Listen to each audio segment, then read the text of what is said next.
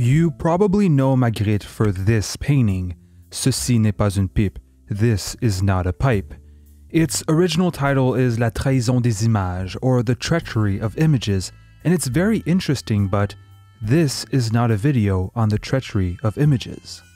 We'll eventually come around to making a video about it, so make sure to subscribe to not miss it. This video is about a painting which, like the treachery of images, forces us to rethink our faith in images. It's a typical Magritte painting. It's not flamboyant, nor is it breathtaking. It's thought-provoking. As stated in an earlier video we made on Magritte, he was unique from the fact that he wanted to polish out any sense of style in his paintings. He believed that such stylization would distract the viewer from the painting's statement. This explains why Magritte's paintings have the same finish as textbook illustrations. Reproduction interdite, or in English, not to be reproduced, is a great example of this sterile style. It's simply a man looking at a reflection of himself in a mirror, a shelf, and a copy of Edgar Allan Poe's The Narrative of Arthur Gordon Pym of Nantucket. But, of course, there's more to it than that. If there wasn't, Magritte wouldn't be considered one of history's greatest surrealists. No, the mirror doesn't reflect an image of the man, but reproduces it. Yet the book, on the other hand, is properly reflected. Alright, so what can we take away from this? What does it mean? Well, let's take a look at the painting's history. It was commissioned by an eccentric aristocrat named Edward James, who often financially supported many surrealist artists, Magritte and Dali being the two most recognized.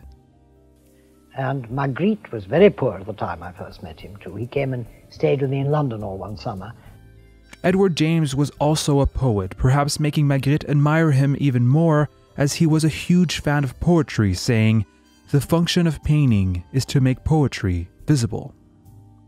Dali introduced Magritte to James, and in 1937, Magritte painted two portraits of his new patron, the pleasure principle and not to be reproduced.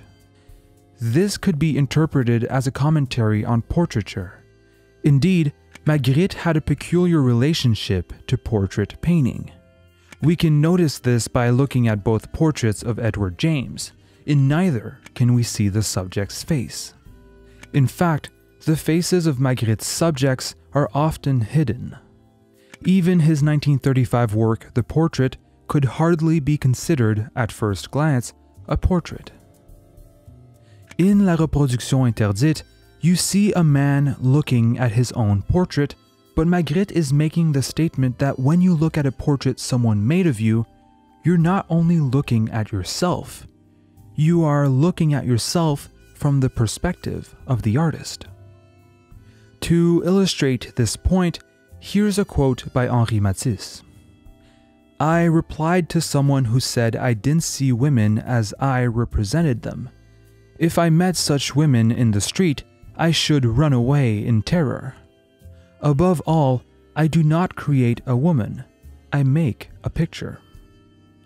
This is not a woman, it's an image of a woman. This is not a pipe, it's the image of a pipe. This is not Edward James, it's an image of Edward James.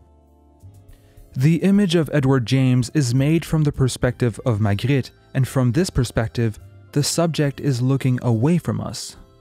Edward James is therefore looking at his own portrait made from Magritte's perspective.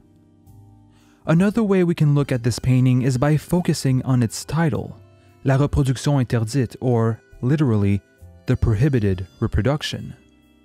We can assume that the theme Magritte is treating here is reproduction, duplication, replication, making a copy. This could be a meditation on reproduction. We normally associate reproduction to a certain concept of truth. We assume that a copy of an object is an accurate depiction of this said object, but Magritte might be telling us that such assumption shouldn't be made too quickly. Can we really associate reproduction with truthfulness? Plato answers this question in his Republic. Book 10 starts with a proposal to ban poets and artists from his ideal state. He defends this idea for many reasons. The first is that works of art are dangerously removed from the truth. His argument can best be illustrated by an example he gives with beds. First, the true bed is the idea of the bed. You may have many reproductions of beds in the world, but all are encompassed in the oneness of the idea of the bed. Second, you have a reproduction of a bed, a crafted bed, a bed made by a carpenter. The carpenter can make a bed, but they can't make the idea of a bed. They can only make a rendition of it. It's therefore slightly removed from a true bed, as it isn't the essence of the bed. It's just a particular bed. Third, you have a representation of a bed, the imitation of a reproduction of a bed. An artistic depiction is therefore twice removed from reality. It isn't simply a reproduction of the idea, but it's the reproduction of the idea. Far too removed from truth, art was believed to be harmful. Again, in the Treachery of Images, Magritte is uncovering the lie which would posit that this is a pipe. The pipe is only the reproduction of a pipe. It's not a pipe. The portrait, like the pipe, is also a lie. We could even say that it's even more of a lie because of the presence of a mirror. This isn't only the reproduction of a man, but it's the reproduction of a reflection of a reproduction of a man. Now that we understand Magritte's lie, we can now understand what might be illustrated in this portrait, what he tried to convey. Magritte, the philosopher and poet, through this portrait, is demonstrating what would be, in Plato's Republic, a forbidden reproduction, a work of art. Thank you for watching.